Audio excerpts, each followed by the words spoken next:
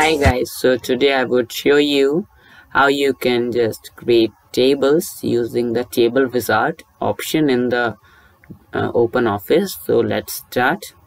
So first of all we will click on OpenOffice. Now here you need to click on database. Now you can just create a new database or open an existing file. So I would create a new database and just click next. Now here you need to choose the create tables using the table wizard option and just click finish.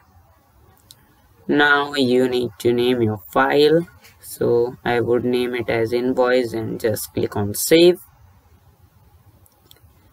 So here you can see the table wizard dialog box. Now here there are two categories, business and personal. So I would just choose the business, and in the sample tables you need to click on invoices. Now here I would choose the fields that are required as per my need. So I would choose these four and you need to click next.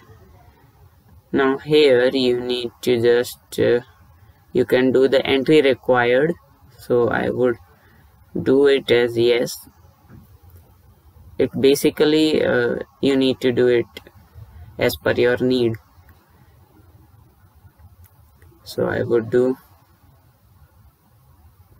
and I would just click on next. Now here you need to just click on use an existing field as a primary key and just choose that field and just click on next.